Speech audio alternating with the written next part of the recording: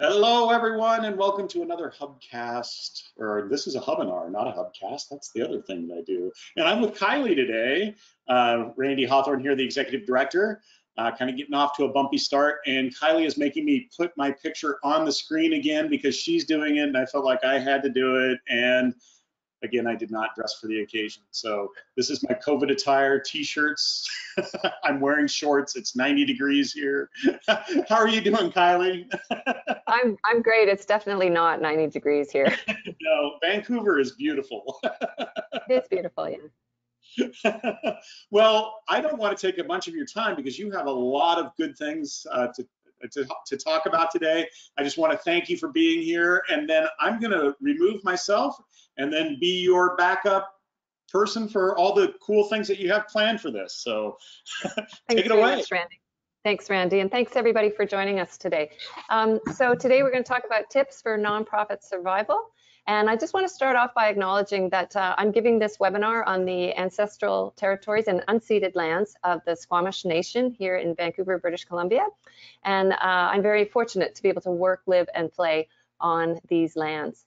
I've got 2 learning objectives for our time today. I'm not going to read them because you guys can read 7 times faster than I can talk, but it's my hope that by the end of this hour that we will have accomplished this little bit of learning for you today.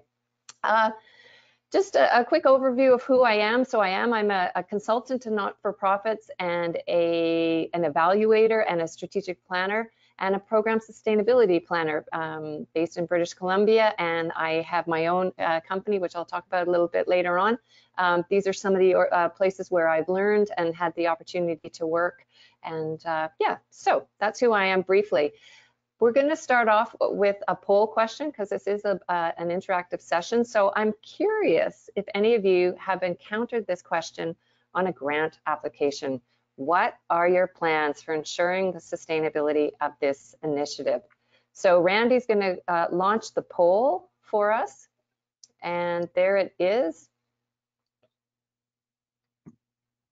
And we'll just see how many people have voted.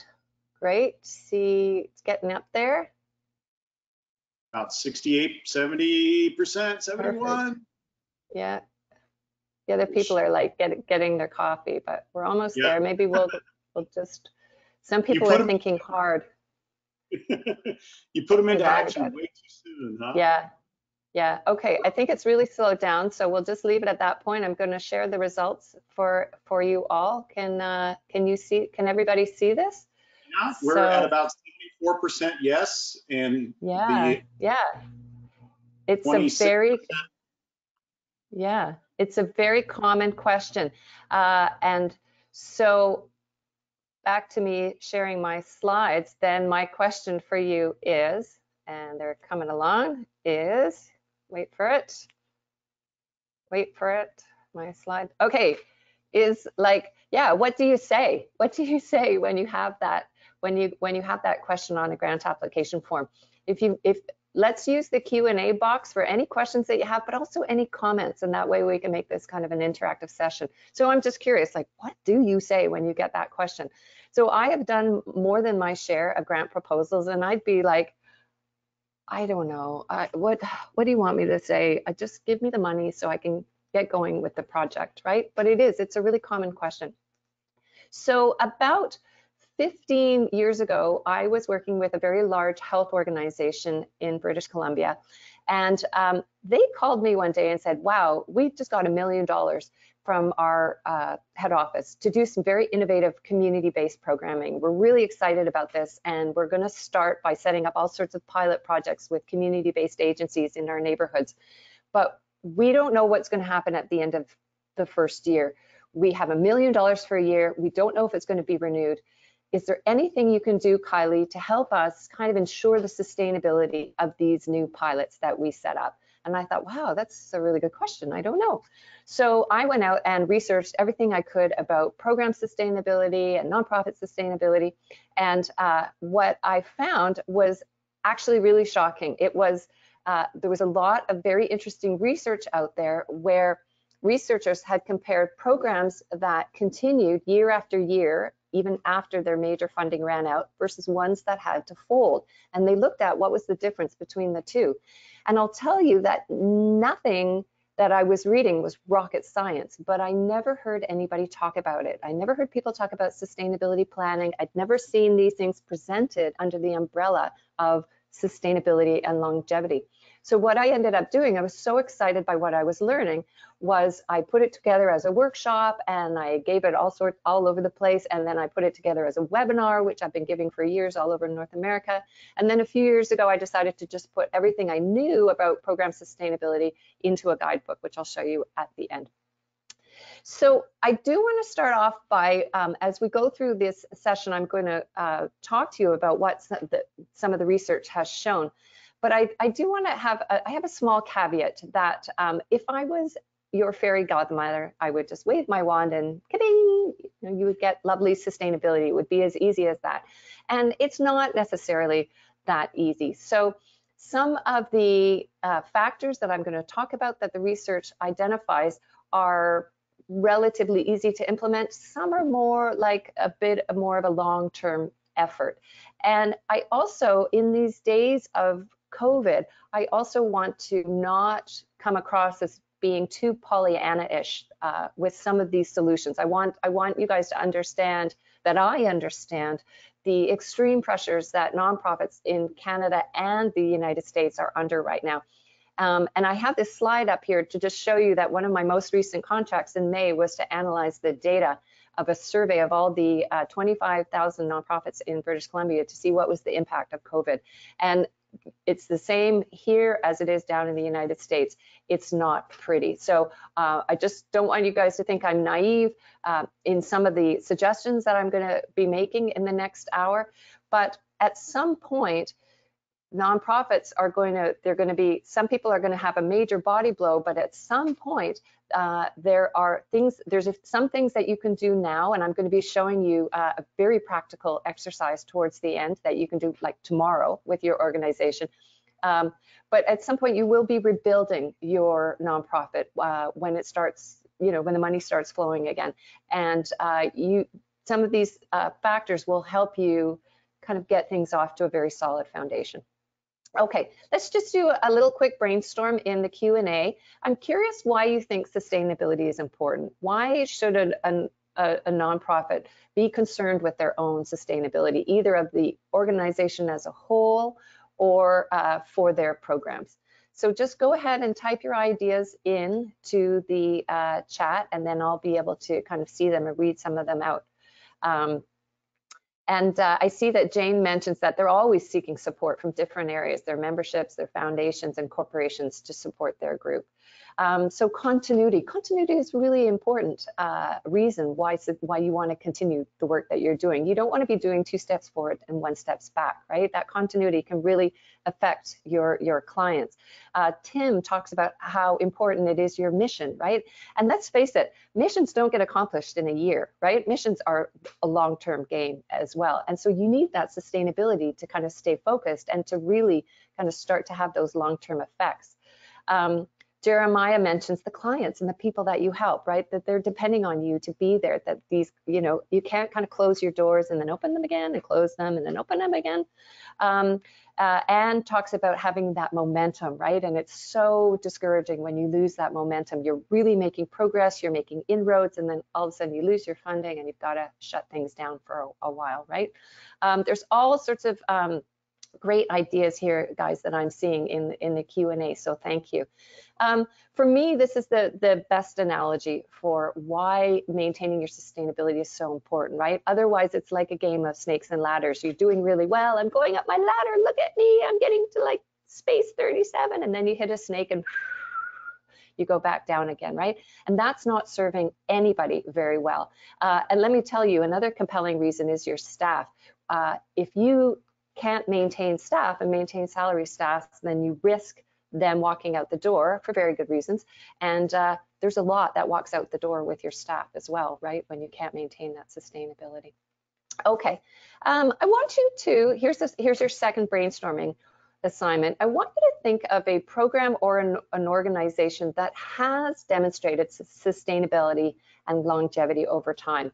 And what do you think are some of the generic characteristics of that organization that has allowed them to demonstrate that sustainability? What do you think it is about that organization that you're thinking about that permits them, gives them that longevity? So just type some ideas that you have, and then we'll actually look at what the research says.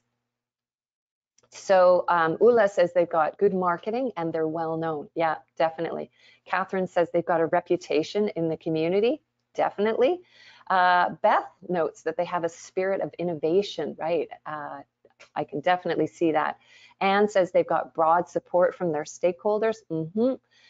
Bert is thinking about the Red Cross, who has very determined volunteers. Yeah, you guys are hitting all of the ones that I was finding in the research. See, I told you it wasn't rocket science, right? It's almost like best practices for operating a nonprofit.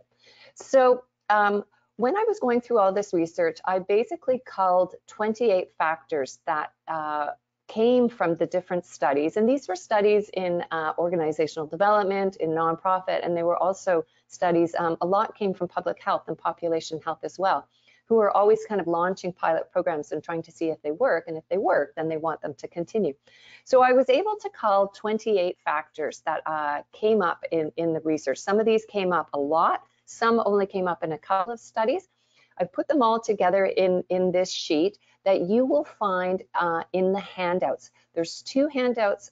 If you see on your GoToWebinar panel, you'll see two handouts. One is a copy of this and an overview of everything I'm talking about.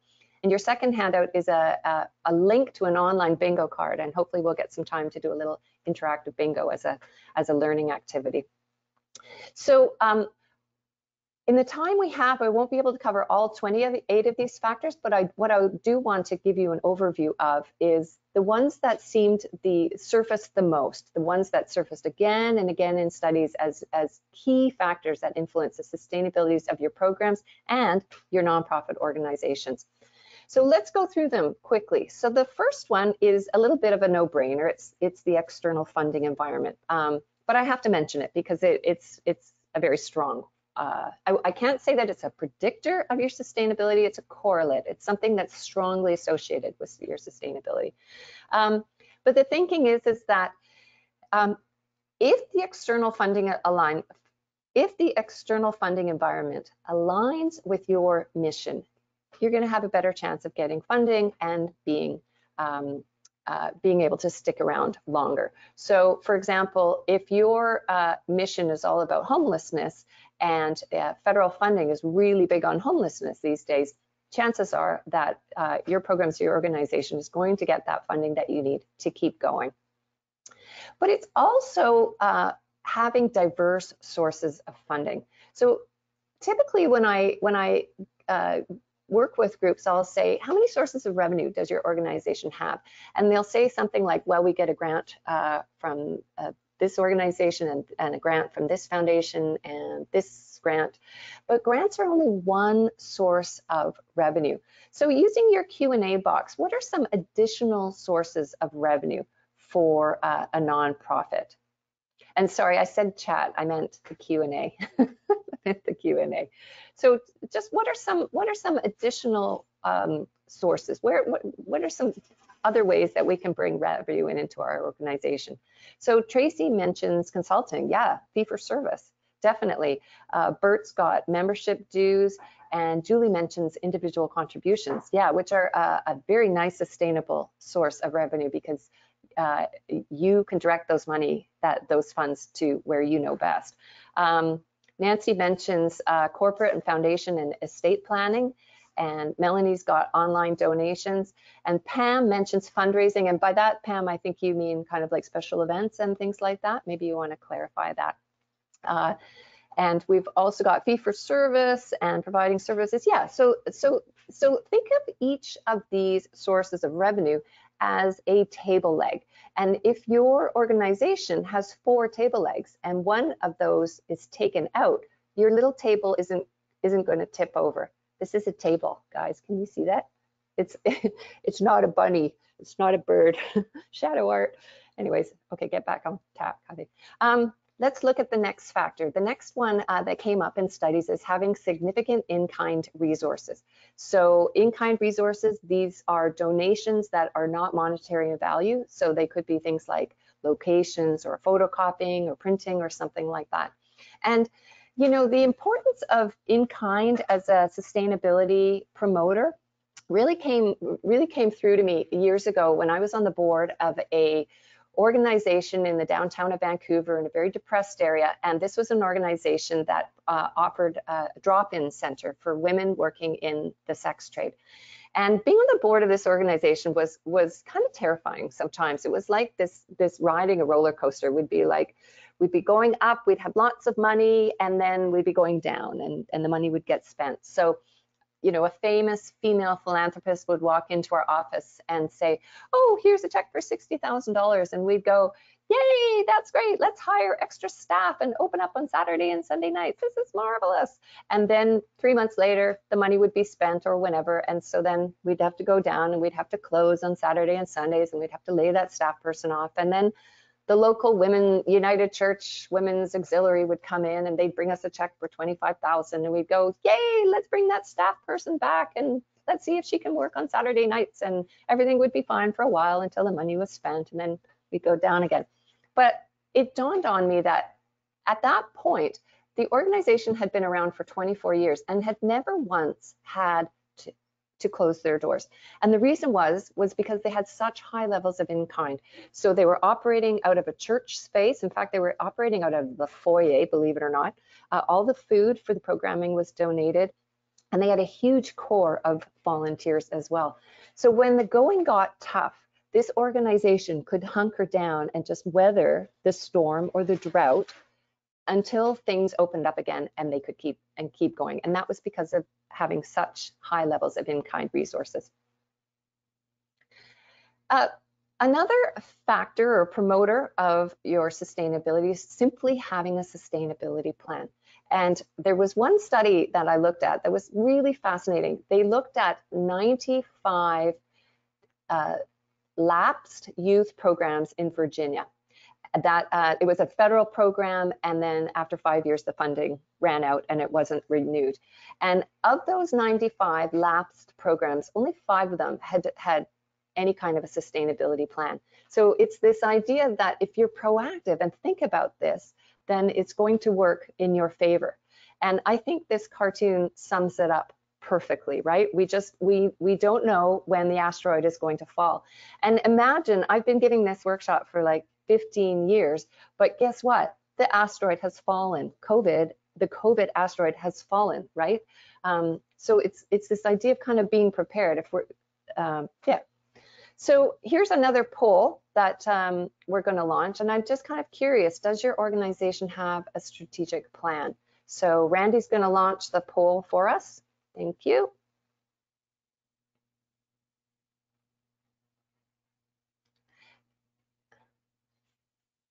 And people are voting much quicker than before, which is great. Almost there, folks. Yes or no? Some people are thinking hard. We'll just give you another 30 seconds or so, checking our time. We're good for time. Okay, I think I'll just close it and share the results. Oops, are they sharing? They are now. They are now? Okay. Oh, you know what? We're both touching the button at the same time. Okay, sorry, I'll behave myself. I won't touch it. Okay. Stay off my buttons. Okay. Get off my buttons. Okay, so there we go. Okay, so that's interesting. 66% have a strategic plan. Okay, Randy, if you want to launch the second or the next question, because what I'm curious about is how many of you have a sustainability plan? So go ahead and do your voting for that one.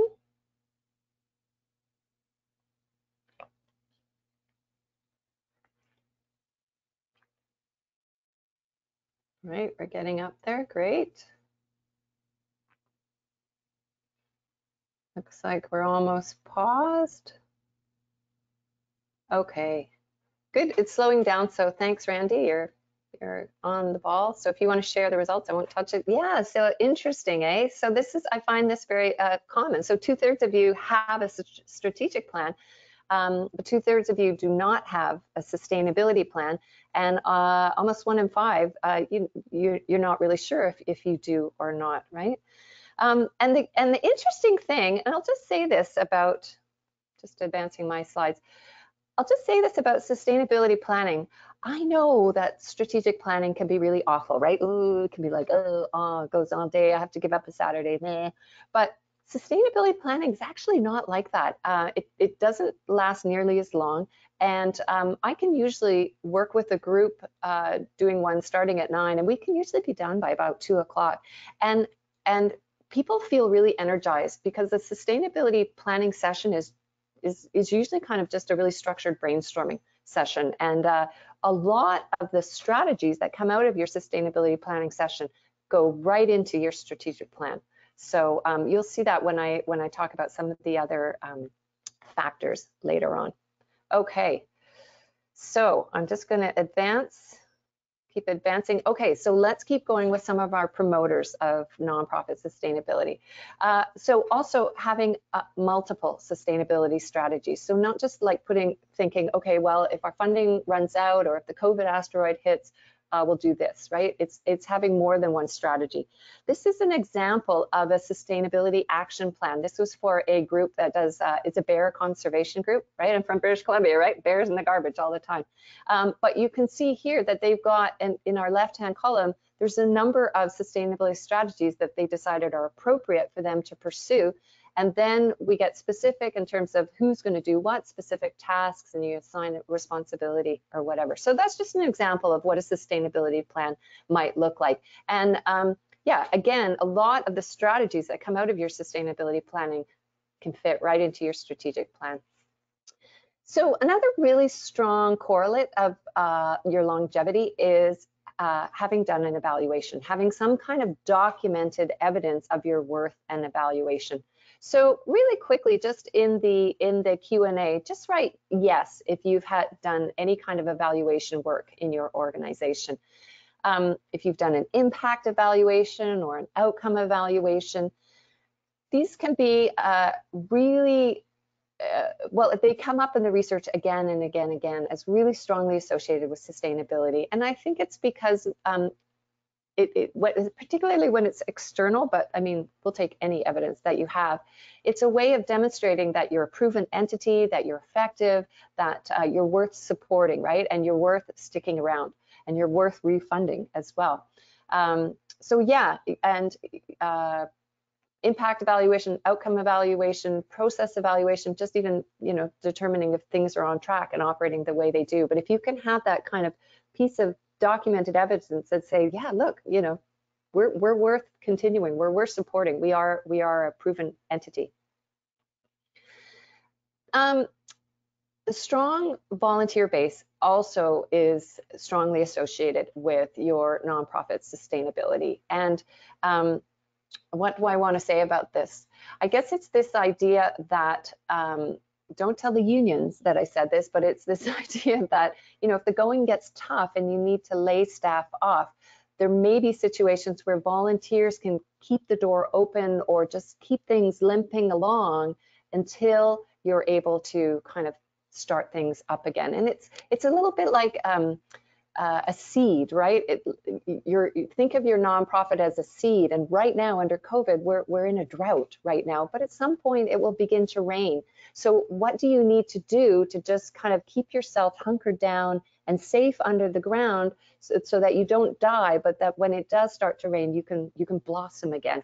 And volunteers are one way to do this. And kind of a tangent to this is, there's studies that have shown that when you have a significant amount of your programming that can be delivered by volunteers in addition to or instead of staff, that also plays really well into your longevity. And I remember there was one study that's found that programs that were kind of based on a train the trainer model, where you had peers or whatever going out in the community and doing the work, had a 5 times greater likelihood of being sustained over time, which was really interesting. this came, this kind of concept really came home to me once when I was doing an evaluation of a peer harm reduction worker program. So I was working with some street nurses who worked with street-involved individuals and homeless injection drug users. And what they did was to extend their work. They trained some very high-functioning peers in harm reduction practice. So these people carried around the same bag that the street nurses did, and they did things like needle exchange and wound care and just safe injection and safe, safe supply education or whatever. And it was for 2 years. They received an honorarium, but then at the end of 2 years, the funding wasn't renewed, and so the program died. And they brought me in about 9 months later to evaluate the impact of the program. And so I did these interviews with these peers. There was 7 of them. And I interviewed each one in the street nurse's office, in their head office. And 6 of these 7 peers came 9 months after the program had finished, showed up carrying their bag. And I was really struck by this. And I said, oh, you're still carrying the bag with your stuff? And they looked at me and they said, yeah. And I said, so but you're not being paid. And they said, yeah, well, I'm still going to do it. I like doing it. I don't really care. And I thought, holy smokes, there's a real message there around sustainability, right? That the work is still happening, even though the funding for the program was lost. So something to think about around a peer model or a volunteer delivery model. So this one should probably come as no surprise, but collaborative partners also figures very, very strongly in enhancing your nonprofit or your program sustainability. And it's a little bit like the table. I'm doing more shadow puppets now. It's a little bit like the table where you've got 4 partners, let's say, in one of your services or an initiative. And if one of those partners gets taken out with COVID, hopefully your table won't tip over, that you're able to manage until that other partner comes in and you're on better ground. And I know I've been there with partnerships. Sometimes it's a lot easier to just go ahead and do it yourself. I know that. But the research around the role of partnerships and sustainability is very strong, very strong. Also, similarly, is having program champions or having a champion for your organization. And champions are, I'm going to ask you in a second to let me know in the Q&A whether you have a champion for your organization or a specific program. But champions are like there's magical people. They're like the closest thing that you can come to a fairy godmother. And they're kind of charismatic, well-connected people who are too busy to be on your board. They're certainly not your staff, although they might be, like, if you're in a large institution or something, they might be a senior manager or somebody, but they're somebody who feels really passionate about what you do, but they're busy because they're high profile or they're super well connected or they're, and they're too busy to be on your board. They're definitely not your staff. They have this arm's length relationship to you, but when you need them, they are there for you. They're able to do kind of short, intense activities that help you. So a champion might do something like connect you to a contact that they have in government, or arrange a meeting for you with the media, or they might speak on your behalf at a town hall or something like that. They're great at mobilizing. I think you guys probably have the idea, right? Like, champions don't always have to. Often in workshops, I'll say, who might be a champion for your organization? And people will think like, oh, Sarah McLaughlin or somebody like that. She lives in Vancouver. They don't necessarily have to be celebrities. Not everybody can have a celebrity. They can just be somebody who's really well placed in government. I know for many years, HIV organizations in British Columbia, we had this champion in our federal government, Moffat, and Moffat like helped us about everything that we needed around funding or whatever. He just gave us information. Hey, folks, here's a heads up, blah, blah, blah. They can be business leaders. Again, if you're in a large organization, they can be somebody like a senior manager who's like really in your corner. Oh yeah, I'll do what I can to help. But there's something magical about that arm's length distance to you that makes them surface again and again and again in all of the studies around longevity and sustainability. Another strong one is community support. And you guys mentioned this when we did the brainstorm earlier on. And, you know, it really is that if you have a community that feels very strongly about the work that you do, then if you're threatened, then they're going to hopefully mobilize and get out in the street to support you and to make sure that you don't die. And so this mantra is one of my favorite sayings that I use all the time, but people support what they helped create, right? So if we want to have a constituency of community, if we want to have community support, we're always talking about it, right? We really need to have community actively involved in the work that we do, actively involved in the planning, in the execution, in the evaluation of it. There's a lot of talk of, oh yeah, we have great community support, but oftentimes it's token, right? But people support what they helped create. So the more that you can get community involved, then the more they will feel like, hey, this is my program, don't take this program away.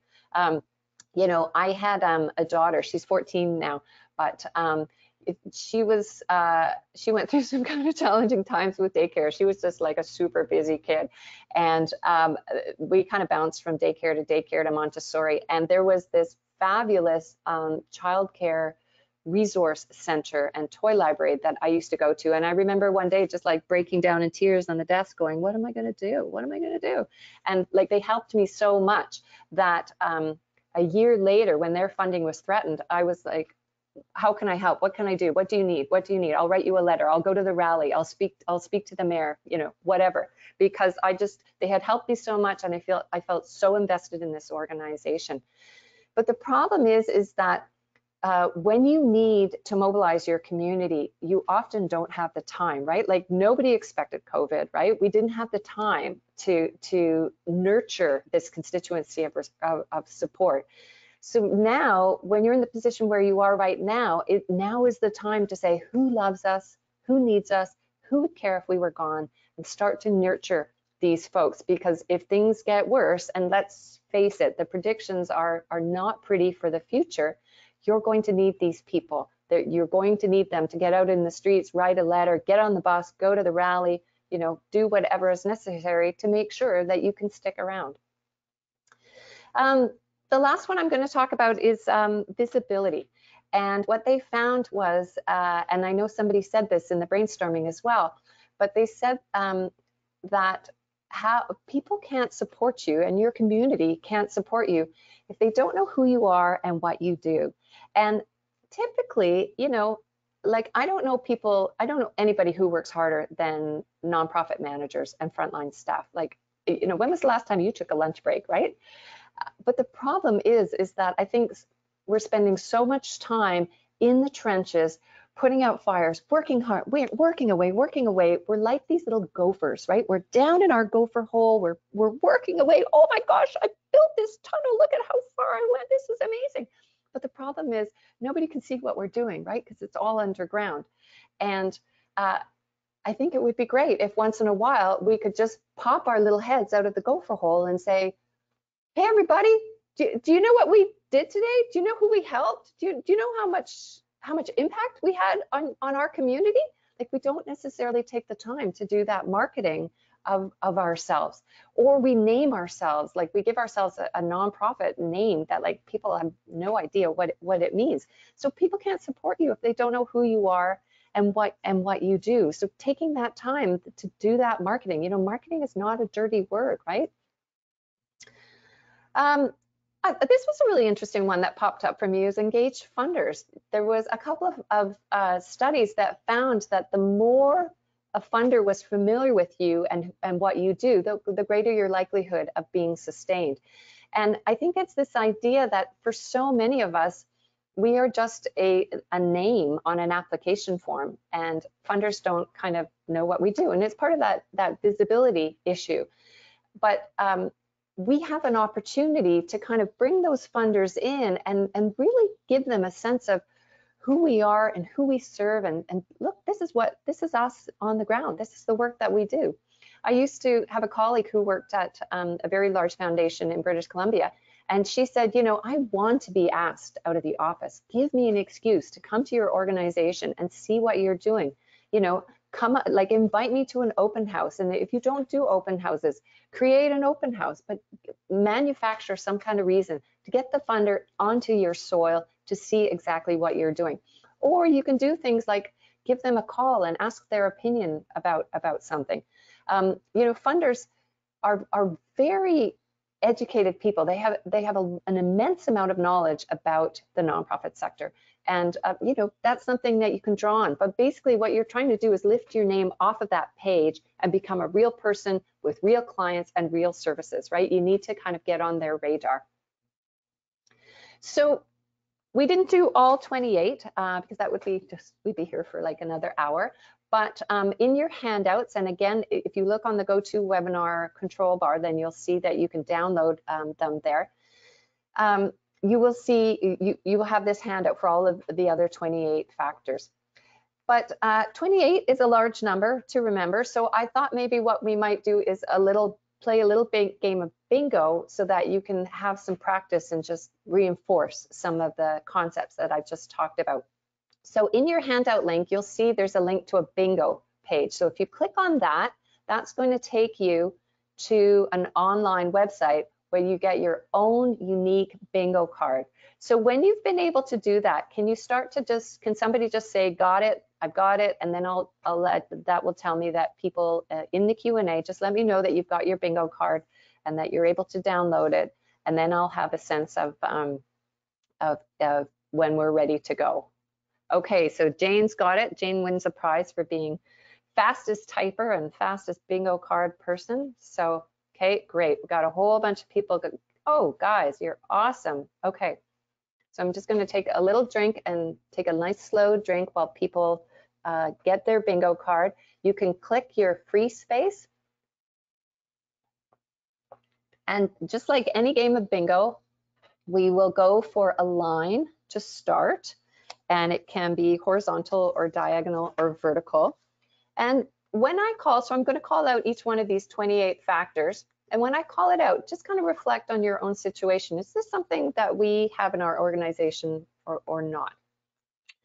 Okay, so here we go. So our first promoter of sustainability, nonprofit sustainability, is having a program champion. Having a program champion. And our second is having a strong volunteer base. A strong volunteer base. Our third promoter is high visibility. High visibility. And our next one is clear vision and goals. We didn't talk about that one, but having a clear vision and goals. I think this is the idea that people can get behind you when they really understand what you're trying to achieve. Another one is the external funding environment. So Dency and Deborah, you can find the bingo card under the handouts tab on the GoToWebinar panel. So our last one was external funding environment. And the next one is, we didn't talk about this, but having local values and culture. So having an organization that reflects local values and culture. The first one, Desiree, was program champions, I believe. Great, okay. Our next one, multi-year funding. Multi-year funding. So this is the idea that nonprofits that get 3 years of funding, or ideally 5 versus 1, have a better chance of like having some breathing room and getting things off to a more a solid foundation and a more sustainable future. And the next one is evidence informed. We didn't talk about that one, but if you're basing some of your initiatives or your services on evidence from the literature, that seems to play a role somehow in your sustainability. And it looks like we've got Anne with our first bingo. Congratulations, Anne. I'm not going to get you to read it out. I trust you. But one thing that I will have you do is just type your address in the type your snail mail address in the Q&A, and we'll send you a uniquely Canadian gift on the way. But we've got time, and because this is actually a learning activity to reinforce, let's go for a, shall we go for a full card? Let's go for a full card. I think we can do it. Okay, the next one, so guys, we're not going for a line now, we're going for a full card. Okay, the next one is volunteer delivery. Having volunteers deliver as much as possible. And the next one is sufficient startup resources. So this is the idea that if you're going to, if you're going to fund a new program, give them enough money so that they can get off on the right foot. Also, the next one is transition to policy. So one of the most kind of ironclad ways to achieve sustainability for your issue or your program or your service is to actually make it a policy or a law, right? Like littering or smoking or things like that. We don't spend as much money these days on those issues because, hey, it's the law. The next one, flexibility and adaptability.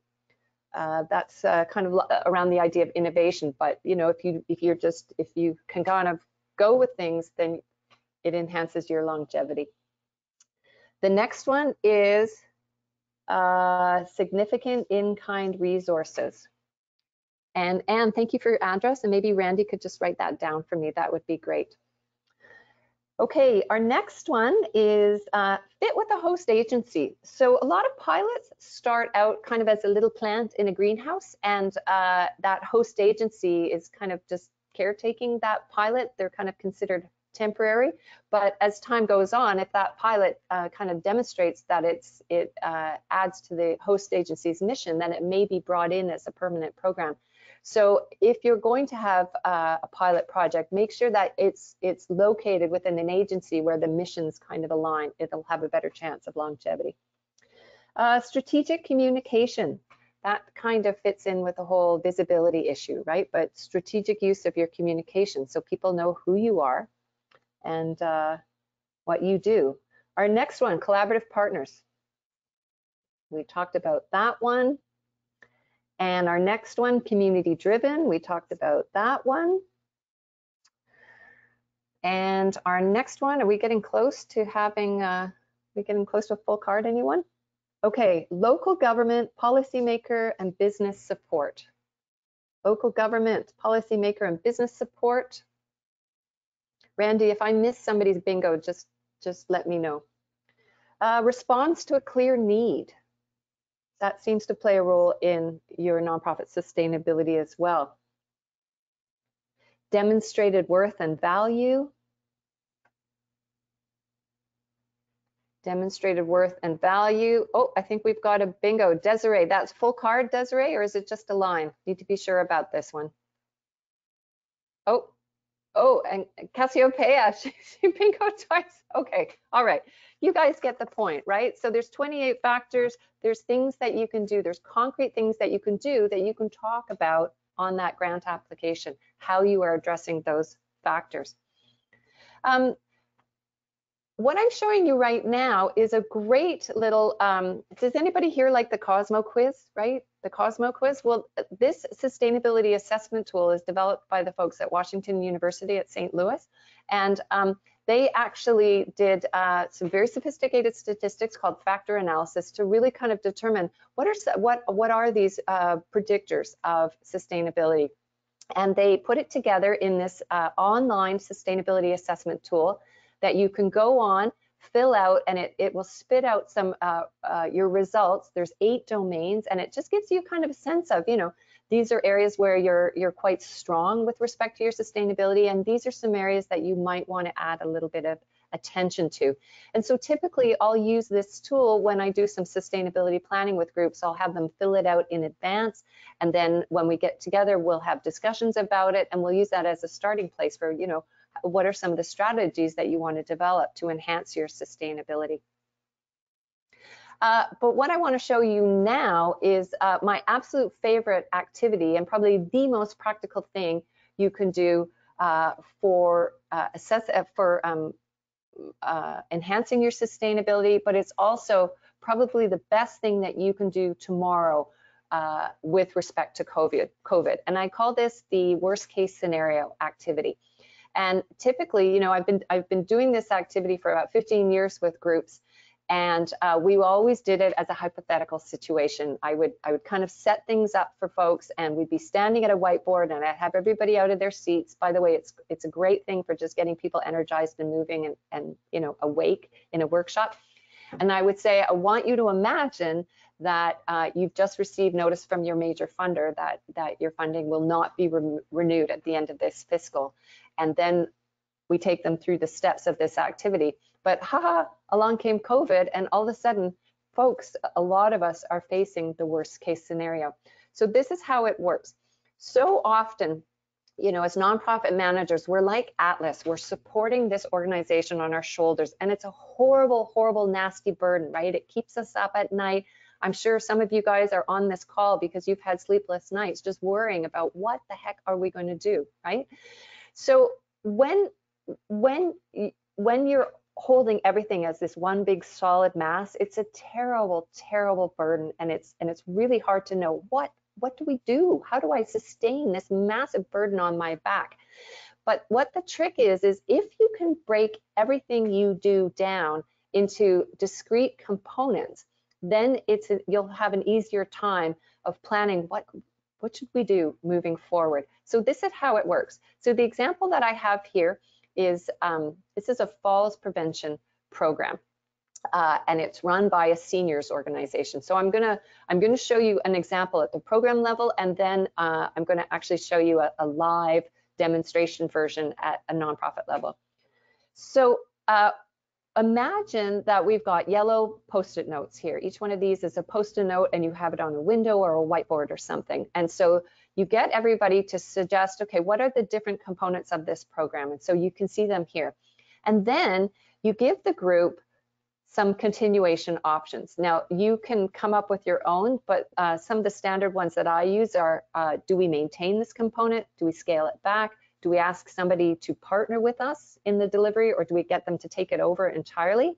Do we just simply not continue, or is it like, oh my God, we don't know what to do with it, so let's just put it in the needs more discussion column? And what you do is you facilitate a discussion with your team or your staff or your key stakeholders and say, we have to assign each one of these yellow stickies to one of these columns. And the discussion that results is incredibly, incredibly rich. And a lot of sustainability strategies and ideas come out from the discussion. So I'm just going to show you by, I've got a live version here, so that if you had to do this with your team tomorrow, this is how it would work. Oh my God, did I just? Okay, here it comes. All right.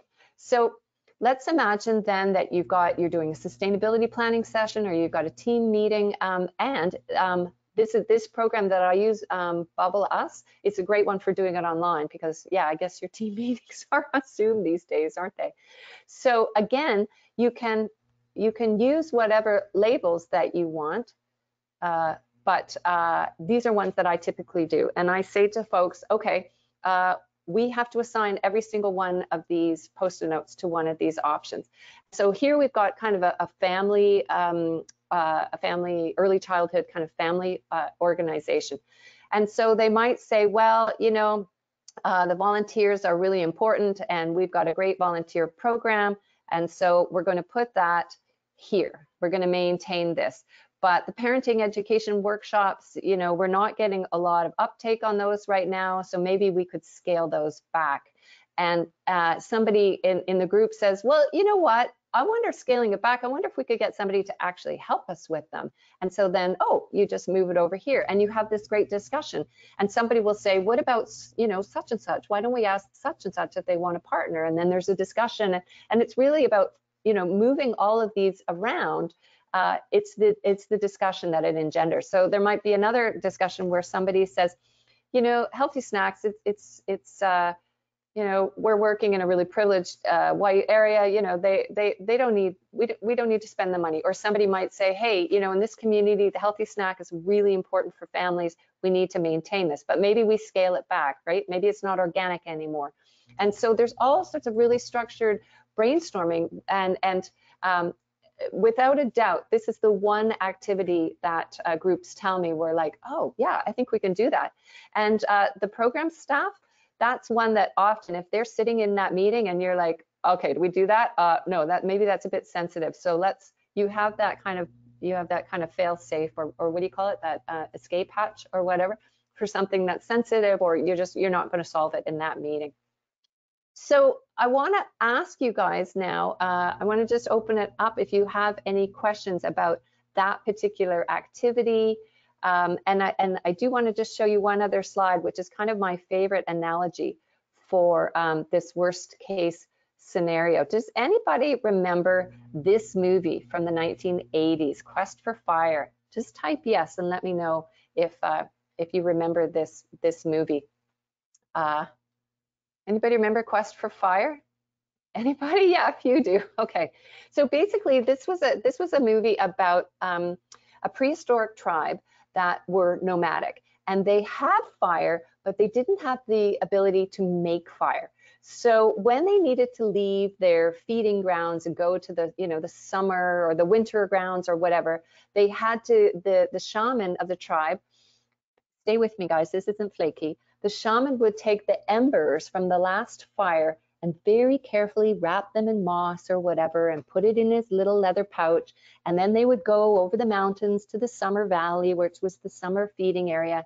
And he would carefully take out the embers and blow on them to start a fire again. And it's that way with the things that you maintain and you scale back. You're trying to identify what are the embers that we need to keep from our operations and our services, so we can hunker down until this whole horrible time has blown over, so that when the sun comes out or the rain starts falling again or whatever, we can and blow it back up into what it used to be. So I'm going to stop there because I've come to the end of the content and just see what kind of question is showing up here. So Ula asks, is it helpful to cultivate a political champion if you're not funded by government funds? Absolutely. It's that arm's length relationship that really somehow there's like this kind of magical thing that happens where people goes, oh, such and such a senator, he's really into whatever your issue is, and he's a great supporter of yours, you must be doing something right? Something like that. So yeah, definite. And I can just say, cultivating a champion, there's kind of a two-stage process. It's strategically identifying who that person is, and then also strategically nurturing them as a champion. You don't want to go to the well too often. If you do, you'll scare them and they're like, whoa, I'm sorry, I'm too busy, I can't help you. But it's kind of identifying them is kind of the same way that you find board members for your organization, right?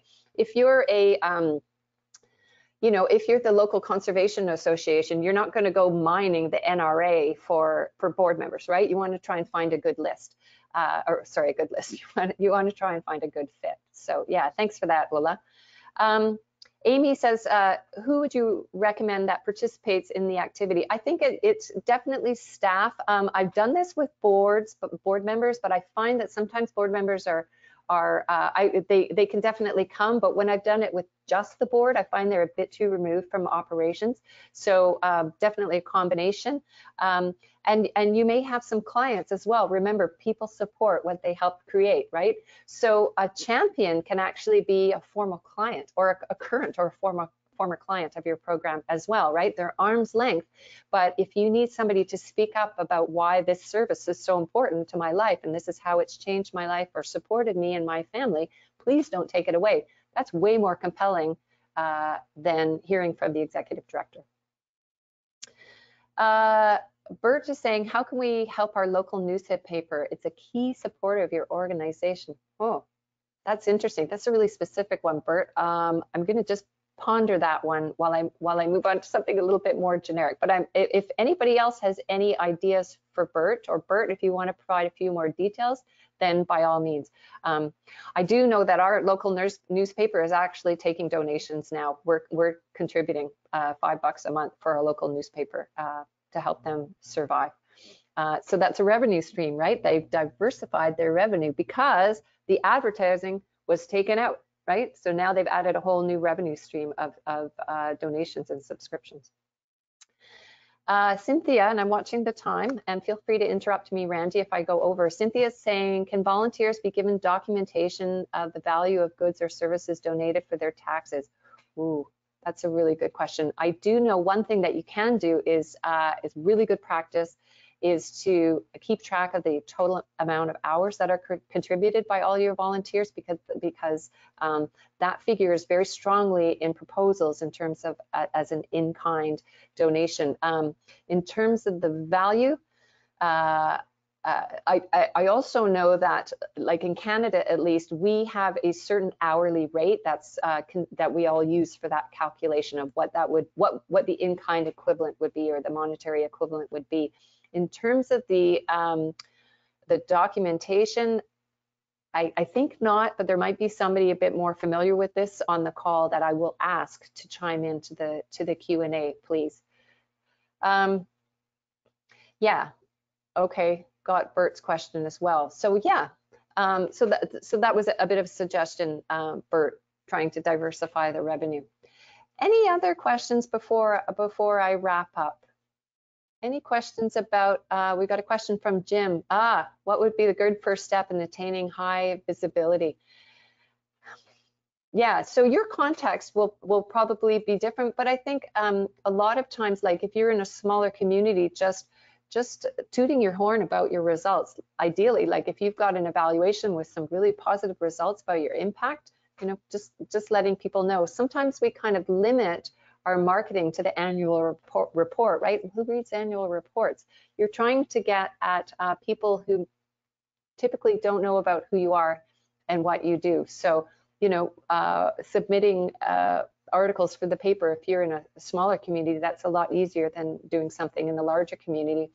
I will tell you that there's a woman, I'm just going to see if I can type, there's a woman called Kiwi LaRue, and she focuses, did I send that? Did that go?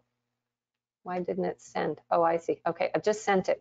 I've put her name in the Q&A for you, and she's kind of an expert in nonprofit marketing, and that might be a first step for you to do a little bit of an investigation. And I can hear Randy, so can I just finish my last? We're circling back to the objectives for this hour, and I said that you would be able to list the factors associated with greater sustainability. You might not be able to have all 28 memorized, but you do have your handout.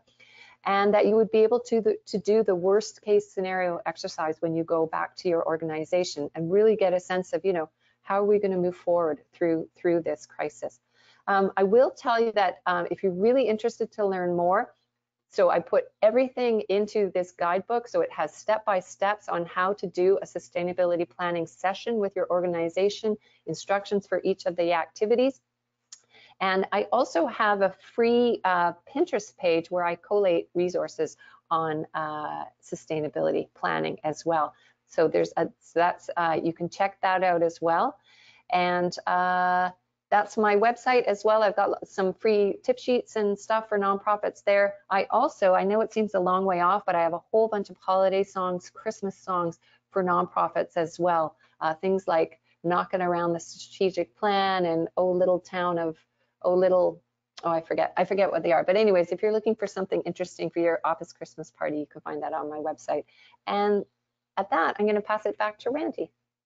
Thank you so much. That was great. I took a number of notes, and I appreciate that. And Yes, Kibby is amazing. So you should Yeah. totally reach out to her. Yeah. Again, thank you. And also congratulations. You are the winner of the most random movie reference that I've ever had.